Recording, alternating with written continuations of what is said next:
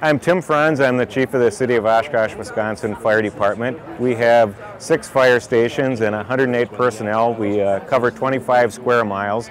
Our city is relatively flat, has some rivers running through it and quite a bit of lakefront. We have a university in our city and pretty large industrial base and a few institutions, state institutions, prisons that we cover. We operate with the quint concept, so that's why this truck is designed as it is. It's a true quint. It is a quantum chassis. We have a 105-foot heavy-duty aerial on it. It is the pump is of the PUC design also, and some of the suspension features with it is TAC4 suspension on the front, T3 in the rear. And we had a chance to try a prototype of the T3 and really saw some great advantages with maneuverability through our city, being an older city, some of the tighter streets in it. And we had all steer prior to this and really appreciated what we could do with this vehicle and the areas that we could get it in. And as I said, we operate it as a quint, so it's going out on engine company type calls pretty frequently. So we need good maneuverability and the ability to get it into any area of the city that we want to. As I said, it's a quantum chassis.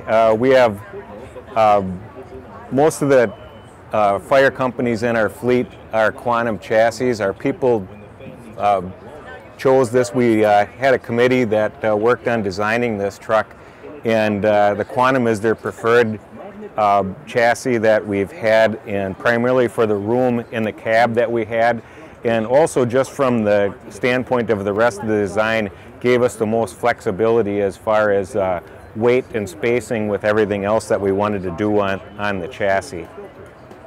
It also has TAC4 suspension, and most of our fleet has this now, and it's amazing the ride quality that we have, and also definitely a noticeable difference in our stopping distances that we have with it.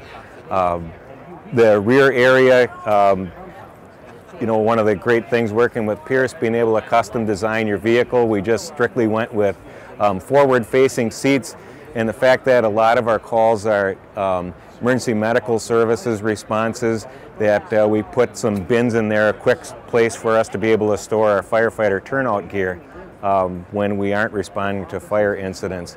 And the inside is primarily laid out for carrying EMS equipment. Having the PUC design in the location of the pump, we gained so much more compartment space than what we would otherwise have on our previous trucks, which was really important for us because operating it as a quint, we need all the space that we can get. Also, there's great flexibility in the design and the width of the cross lays that we were able to put in here, and an extra space in the cross lay for carrying a high-rise pack, or it's a dead load for extra hose connections that we want to have for things that are out of reach with the other lines that are on the truck.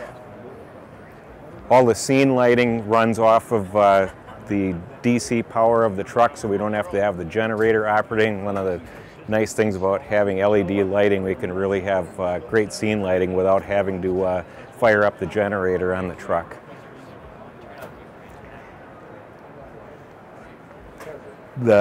As you can see here, we've got the T3 suspension on the back and all steer.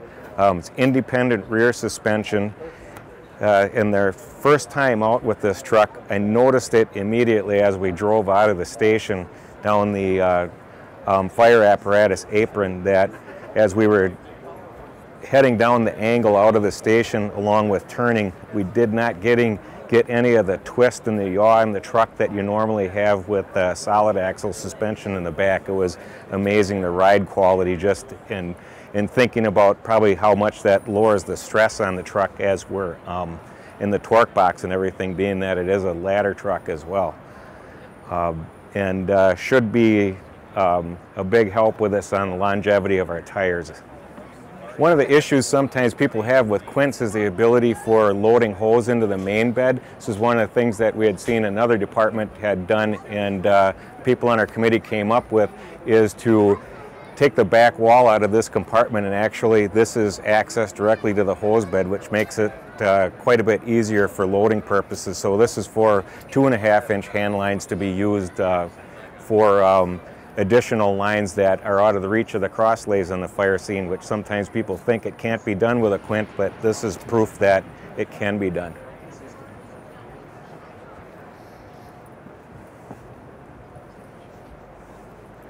There's a full complement of ground ladders. Another plus with the length of this vehicle, we can fit a 2-section 35-foot ladder, which was a pretty big deal for us because that's a just all-around great ground ladder, and be able to have a 35 in 2 sections makes it much easier for 2 people to deploy. Thanks for your time, and I hope that we showed you a few things here and features of this truck that may give you some ideas on how you can solve the fire problems in a more efficient way in your community.